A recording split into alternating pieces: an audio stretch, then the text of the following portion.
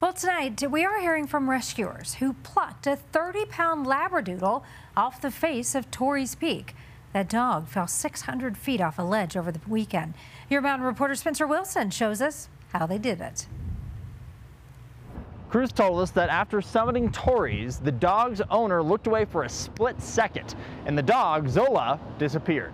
The first step was finding the dog. Rescue crews were searching through binoculars and finally spotted a tiny black dot just under a cornice. There was a storm blowing in, and the dog couldn't make it down, so the team needed to get technical. Unfortunately, we were going to have to send a rescuer on a rope no matter what. Teams are used to securing in with ropes, but it's a steep drop, and the kind that would make your stomach flip 30 or so feet straight down.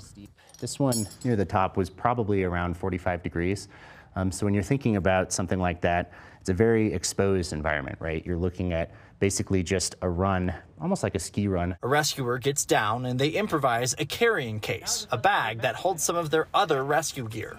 And then she was able to get it in the bag and zip it up with just the head popping out.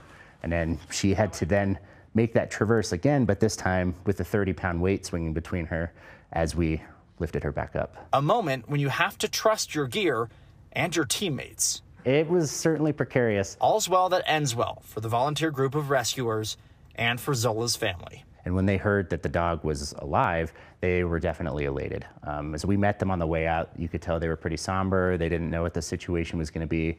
And then the reunion at the end of the day was very heartwarming. Alpine Rescue Team says that this is a great example of why you should keep your dog on a leash, especially in these high altitude situations. Zola's owner said that the dog will get surgery on its leg, but is expected to make a full recovery. In the high country, Spencer Wilson covering Colorado First.